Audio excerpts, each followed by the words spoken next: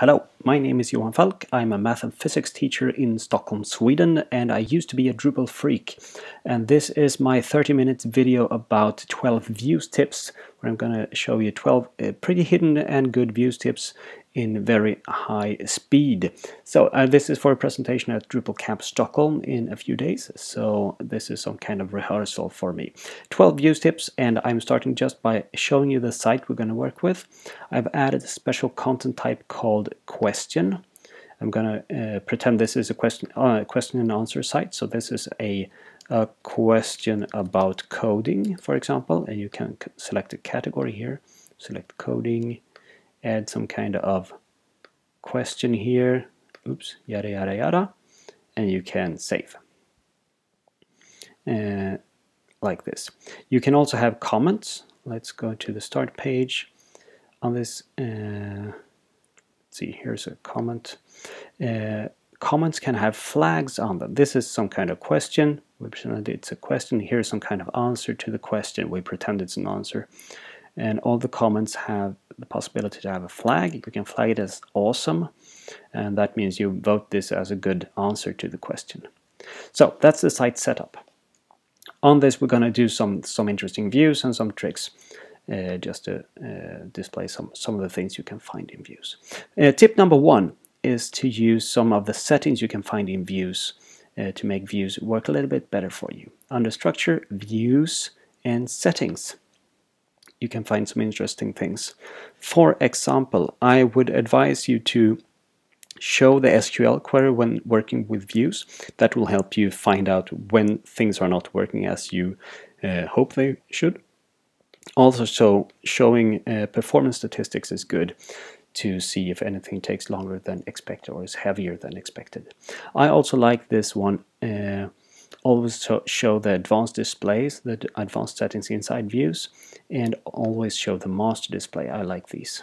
I'm going to save the configuration, and that saves me some clicking in views later on. Also, I want to show you this clear cache thing, which is good. 99% of the cases, using the flush all cache from the development module is enough, but sometimes it is said this button is required. So that is tip number one, some of the view settings. Next one, I'm going to show you how to use the exclude option in contextual filters in views. To do this, I'm going to create a block that displays some content questions in the same category, like other stuff here, when viewing a question. So I'm going into views and add a new view. Going to call this related questions, like that, showing content of type all news first, everything. That's nice.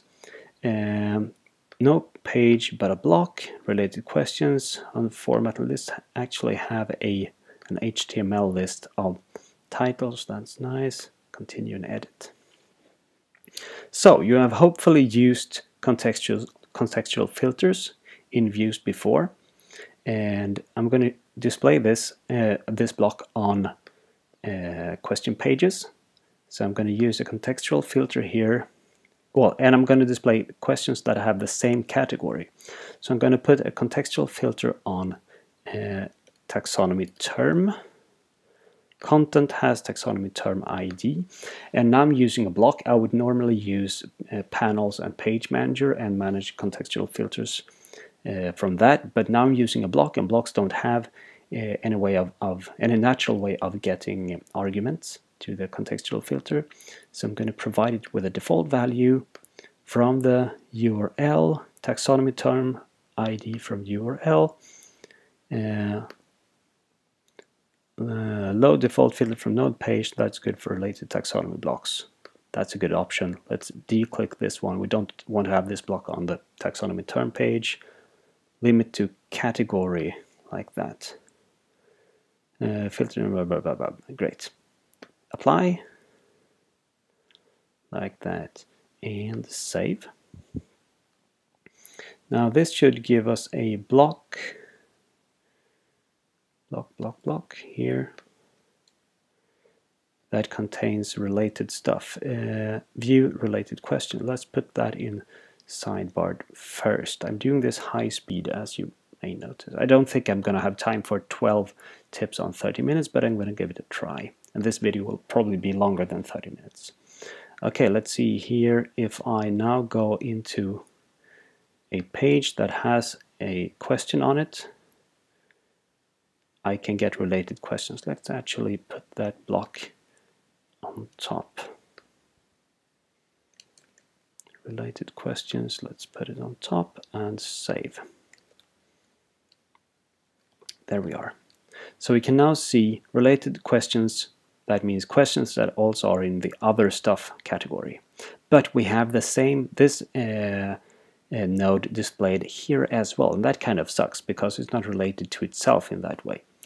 And that's where the exclude option in the contextual filters comes in handy. So I'm going to add a new contextual filter here, and filter on node ID, the content ID, add, and we're going to provide a default value since this is a block, content ID from URL, and now I am going to use this exclude option in the more options. Instead of, let's apply and save here. Normally this filter would do that, make it so that only node ID 15 is shown here. But now we have the exact opposite. Everything but node 15 is shown here. So this exclude option makes this node disappear, and that's what we would like to have. Wow, that's tip number 2, the exclude option.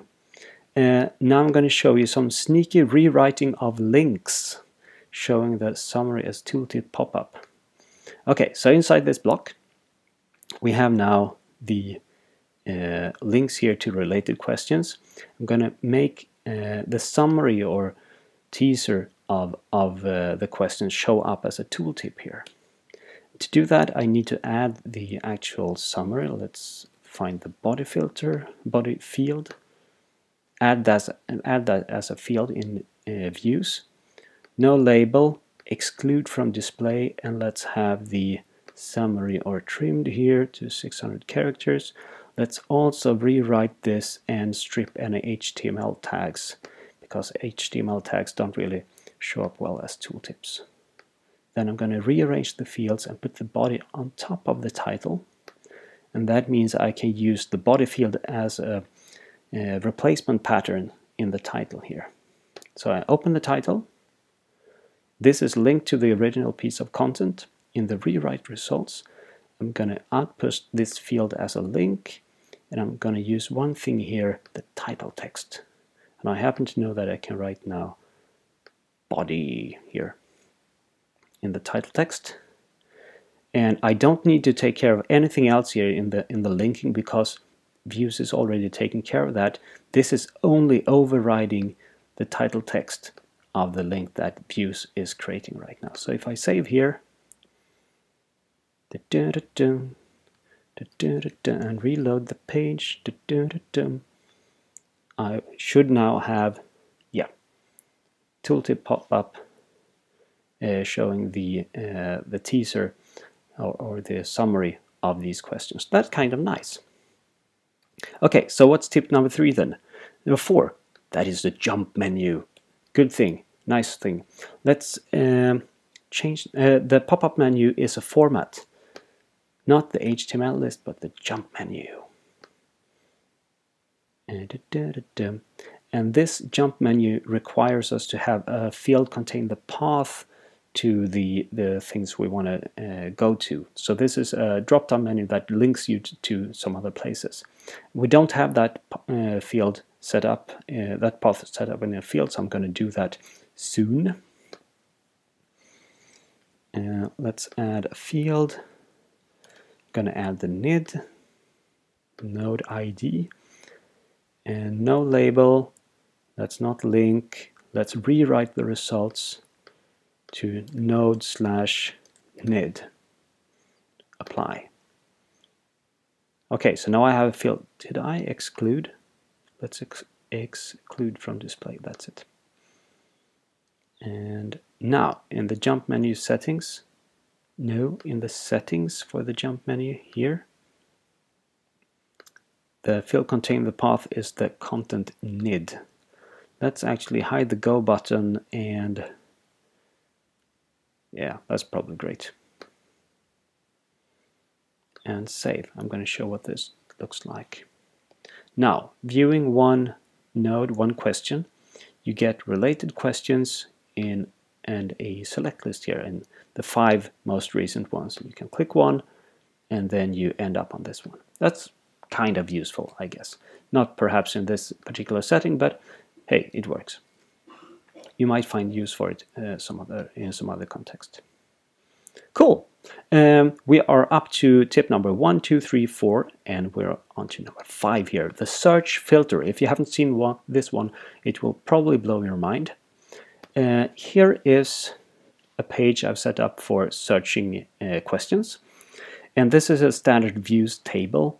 I mean, kind of useful, but I'm going to transform this one into a search page. So I'm going to edit the view. Let's close this one. I don't think we need it anymore. The block we will need later on. Okay, so here's the path page. Let's remove the destination query up there. So what's going on here? We have a page, a view here. Now I'm going to turn on a new filter, an exposed filter that is really handy in some cases. The search field here. Search terms. I'm going to expose this filter to visitors to allow them to change it. Search for questions, something like that. Apply and save. Now, if you're trying this yourself, you should run cron, because otherwise the search module won't index your stuff. Now I have an exposed filter here, and I can search for, say, Uxor. And we will find things related to Uxor here.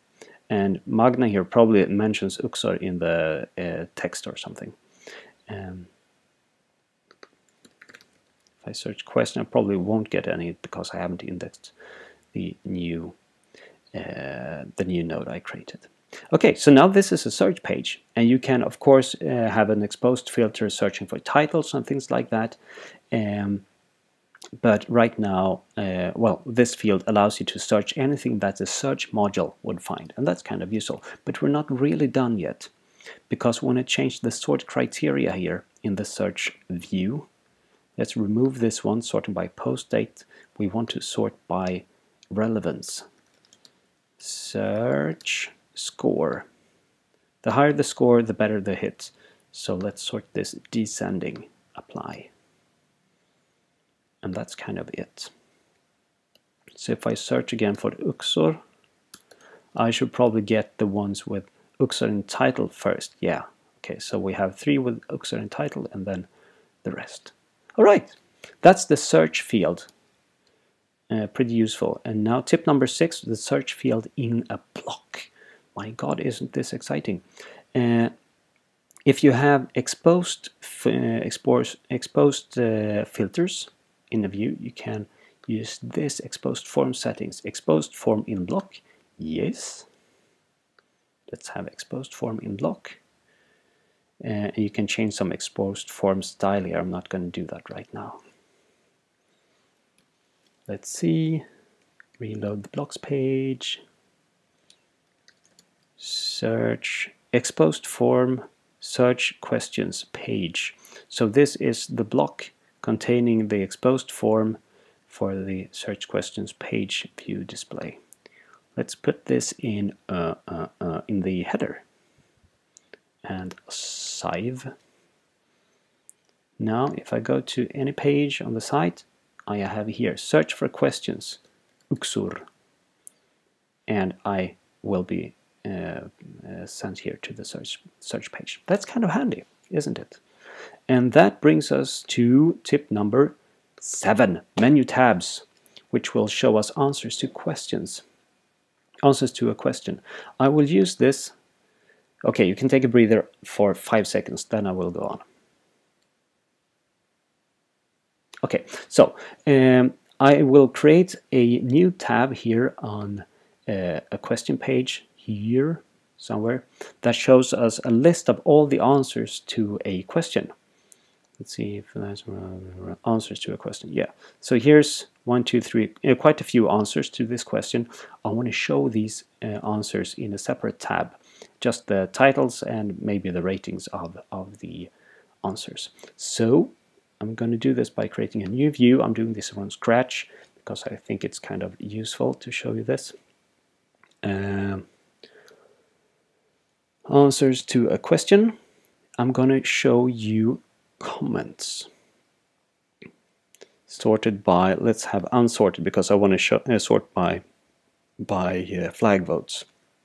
Answers to a question, and I'm going to create this on a path called node/%/answers here. This percent here will be read as a contextual filter value in views. You've probably seen this before. Let's have a table, and whenever I have tables I want to set the items to display to 25. Menu link, I do want a menu link, but we can't create this tab thing from the quick wizard, so I'm going to continue and edit right here. Okay, let's go to the page display. We have a path. Let's save, that's always a good start. And we actually don't need this relationship to the content. I'm tempted to remove it. Well, let's start by adding a contextual filter. We're gonna the argument in the path will be used to connect, well, read a node ID, the node ID to which the comment is a reply to. Let's apply. Great. Let's actually override title and call it answers to %1. You've probably seen this one before.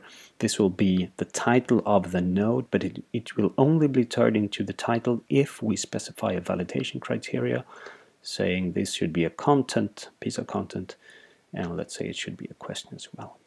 Apply. So now if putting the argument 36 here, 36, previewing is so good, it will say answers to Humo, and we get all the answer titles here. Let's remove the relationship to content because we don't need it, and that will save some performance, and then add a relationship to the flag. Flags, flag counter, so we can see how many answers each of these have. Count, no answer, how many votes they have. Include only flag content, no, but use this one, awesome counter, so we can see how many vote each answer as awesome. Let's add a field here for that counter. Flag counter, let's call it awesome count, and save. We could show who had made these answers, but let's not right now. Okay, so let's try again. 36, update and preview. We have now these 6 answers. Awesome count 0. That's kind of sad, but hey, that's life. Now for the trick, showing this as a tab here. Let's go into menu.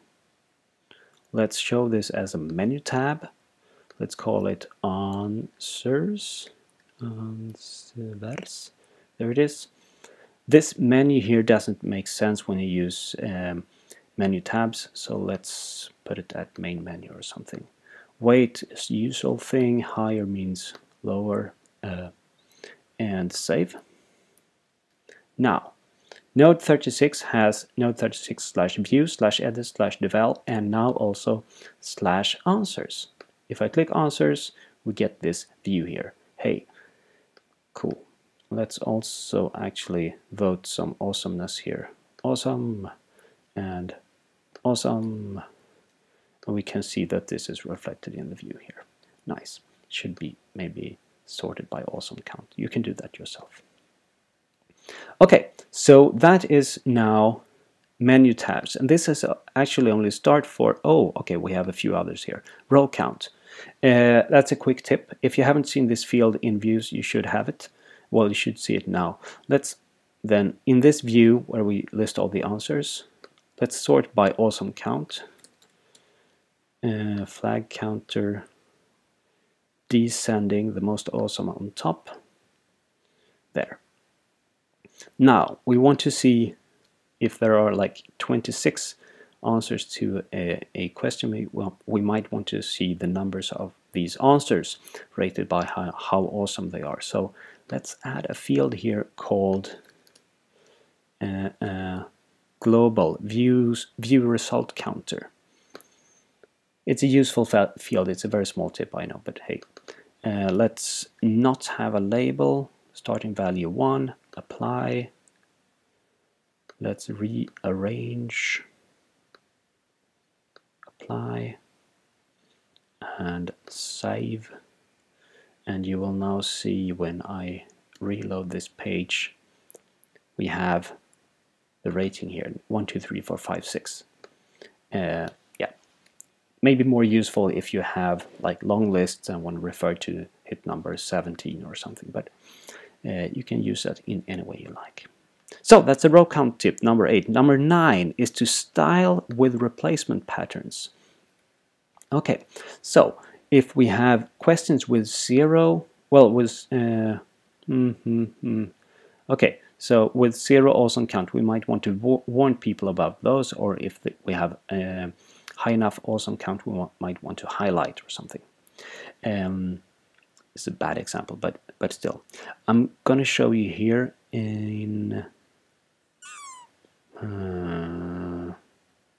how unfortunate we have this flag counter below. Let's change the order here. That doesn't make sense right now because you probably want to see the title of the answer before you see the number of awesomeness, awesome flags you have on it. But still, I'm going to show you. If I edit the title here, title field, and set the style settings, we can customize the field HTML, and we can add CSS classes. These CSS classes can use replacement patterns, and that's kind of really useful. Let's have, come on, let me see here, counter. We can use counter to get the number of, no, count, here it is, to get the number of awesome flags on it, on an answer. So let's not rewrite anymore. So we can use here flag count here. So we will get flag count 0, flag count 1, flag count 2, depending on how many awesome flags we have on the answer. And that will be a CSS class, and we can style for it. And this, using replacement patterns as CSS classes, allows you to have some more flexible styling in views, which may be useful in some cases. This won't show up on my site here because I don't have any theming at all on it, except for the basic stuff in Bartik. Okay, so styling with replacement patterns is tip number 9. Let's go for tip number 10, default menu tabs. How crazy is that?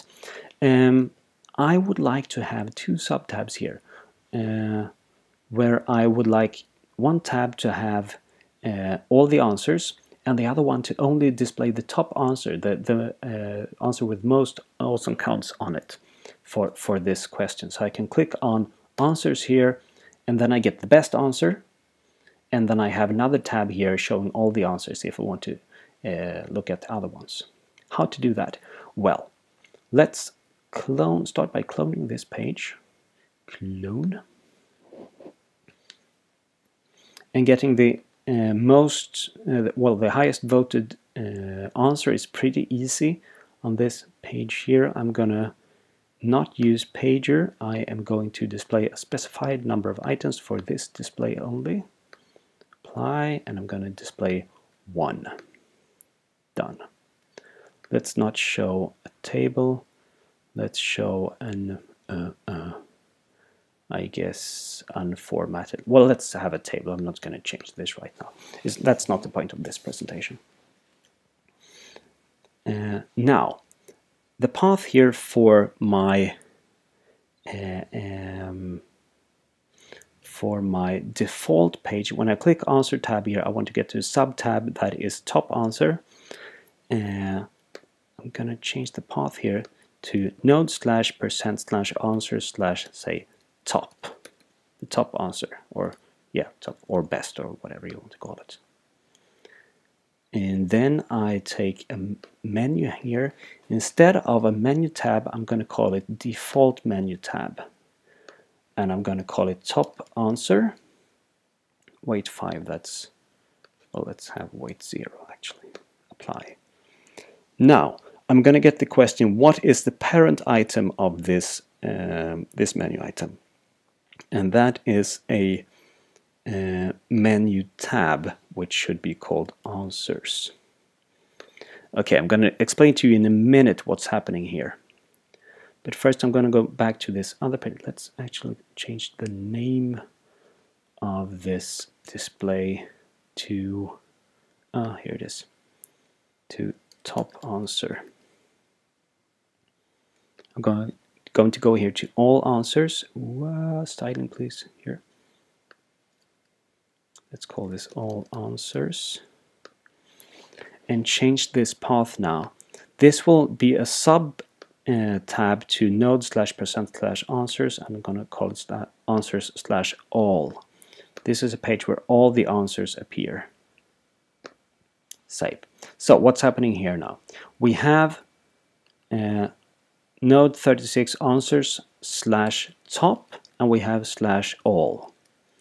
The /top is a default menu item, default menu tab, sorry, which means it will respond to node 36 answers and node 36 answers/top. Both of these addresses belong to this page. And when I click answers here, I automatically get this top answer thing. And then I can click all answers and get this instead. So the important thing, if you want to try to use default menu tabs, make a path that well, has the parent both a sub tab and the parent item in the path here, and then you can start designing default menu tabs. That wasn't the best explanation I've ever given, but let's be satisfied with that, because that was tip number 10. I'm going to contextual links and then to the aggregation settings. Wow, contextual links. Now let's have a look at, say, the all answers page here. Menu tab. Look at this option here, context. It's so exciting, I have to click it. If I do that, apply, well, let's call it all answers instead. That's better. Now this will turn this link in, well, this view into a contextual link. Let's go to the start page, because this is so cool. Look at this. This cogwheel here will give you normally like view, edit, maybe delete, edit, delete. Let's seriously, come on. Oh crap.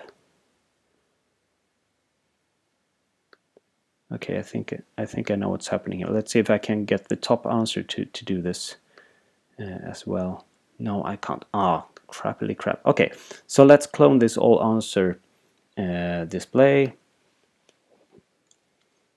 Oh, this sucks actually. This was the no. Okay, let's do it like this. I'm gonna cheat a bit. I'm gonna use node/%/answers here. I'm going to use a menu tab, but I'm not going to display it as a menu tab, only as a contextual link. Context, but no menu tab. Like, well, yeah, okay, so that's it. Apply. Now, this will make this view appear as a contextual link to node/%. Now it will work. Reload. What the? Okay, let's flush all cache. That might help as well. Or this might be because I'm taking the same path twice. Yeah, it is. Okay, so let's contextual. I'm going to call it contextual instead. Really awesome presentation. This was well spent 2 minutes when I only have 30 to go, and I spent like 31 already. Now, I have this all answers thing here. Clicking that will bring me to node 51 contextual, and you see you get this destination thing here as well, but that's not really fun right now. This gives me this view back, and now it contains nothing, which is kind of interesting. That's because this view don't have any answers to it. This node doesn't have any answers. This one does. It has 4 comments, so this will give us a list of all 4 comments like this. Okay, so that's a way to like giving administration links or something easily available. If this was a say views bulk operations view, you could have this. This would make sense to have a quick path to administering this view, this node in some way. Okay, finally, aggregation. I am going to show you what aggregation is and how you might be able to use it. Here's a view I prepared called Answers Contributors. We have on the site quite a few comments written by quite a few users, so I have like 4 different user accounts on this site. It might be interesting to see how many answers are provided by each user, and that can be done using aggregation. Let's have a look at this view. Close these ones. Don't need you anymore. Okay, so we have a view here with answer title and username. I am going to remove everything that makes each row here unique. So I'm gonna remove the titled field, go away title field of the comment. So now I only have usernames here, and I want to know how many times each user appears in this list. And that is done by turning on this aggregation thing. But then you have to remove anything else that might make each line here unique, and the sort criteria is one of these things because it sorts by post date, and post date is probably unique for each comment. So let's remove that one as well. Wow. Okay, so now I'm going to turn on aggregation, aggregate, and now I can do some cool stuff with the view. I can now, you can see I have some aggregation settings. If I turn this on and say count, instead of getting the username, I'm going to get the count of how many times that username shows up. Now I will probably only get 1 here. Yeah, we have 169 comments, this one says, because now everything is the same on all. We don't even get the username back, so we get only 169 posts, and views aggregates these to this number 169. So I'm going to add a new field here, which is also the username. Again, username. And the aggregation setting here will be group results together. Every time a name appears more than once, it will be grouped together with itself. So no more than 1 appearance for each name here. So now we can see how many times the anonymous user posted or answered a question, administrator, and so on. That's kind of useful. And I'm actually going to add a sort criteria here as well. Name count. We're going to sort by this username count. Wow. Sort descending, the people contributing the most on top, like this. That's kind of useful. And now obviously these titles don't make sense, but that's another problem. Right, answer contributors are here. And that brings us to the end of this presentation. 12 tips for views in high speed. I'll see you in another screencast, I guess. Nice being here. Goodbye.